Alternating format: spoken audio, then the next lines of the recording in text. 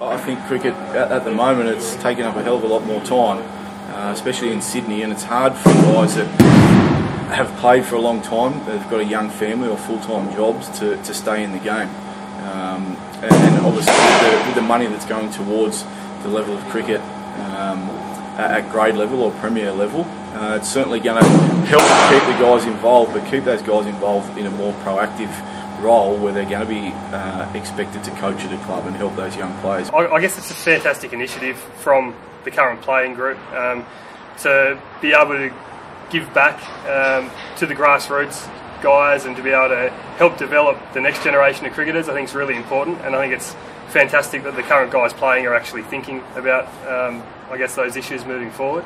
If that's going to allow the better senior players that may not be on contract anymore to stay involved in the game and ultimately make Australian cricket a lot stronger in the long run.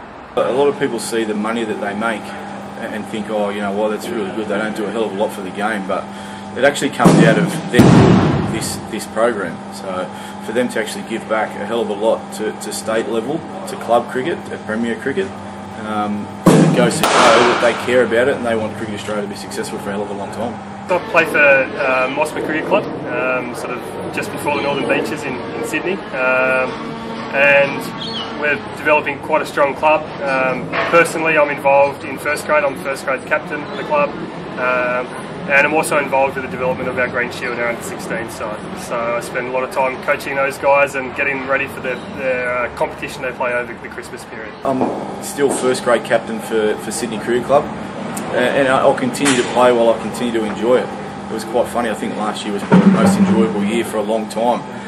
Probably not having to worry about too much training to get myself ready to play at the next level, which is always good, and to be able to see some rewards for some of the young guys that I've been working with coming through has been good fun. Premier Cricket Program probably more so gives back some more time to be able to invest some more time into the boys and into the development of the club and the players in the club. I guess there's not more incentive to spend more time around the club, it just makes it possible. Having the little bit of remuneration allows me to do a little bit less work and a little bit more time with the club, and yeah, really put some more hours into the younger guys coming through. It definitely allows me to be able to sneak away from work a little bit earlier and do some more work down there at grade level. You know, obviously that little bit of money goes into coaching, and it also allows our club to be able to get a few other people involved, which I guess the more coaches you have, the better our program's going to be, and hopefully our players will benefit for it, and it'll help New South Wales as well as Cricket Australia down the track. I really enjoy coaching the young guys and seeing them sort of develop and transition from junior cricket into senior cricket, into grade cricket, and hopefully teach them a few things along the way. I guess the long-term plan is to get a few of those guys up into first grade one day and hopefully be able to help them up in first grade as well and beyond. A fair few guys that have played a little bit of second 11 cricket already. A couple of guys that played a bit of underage stuff for New South Wales, so hopefully down the track we'll see those guys progress, continue to improve their game, most importantly continue to enjoy it.